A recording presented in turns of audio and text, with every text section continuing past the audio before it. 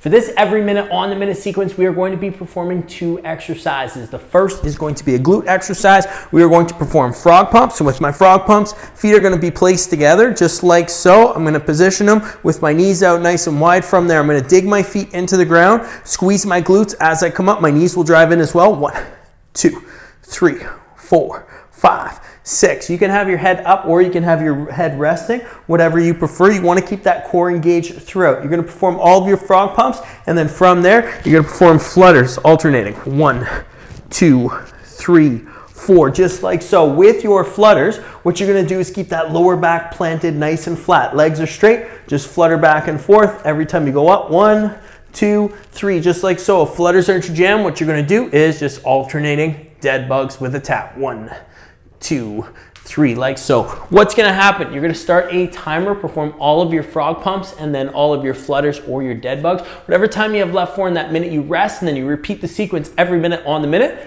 for the amount of rounds per scrap.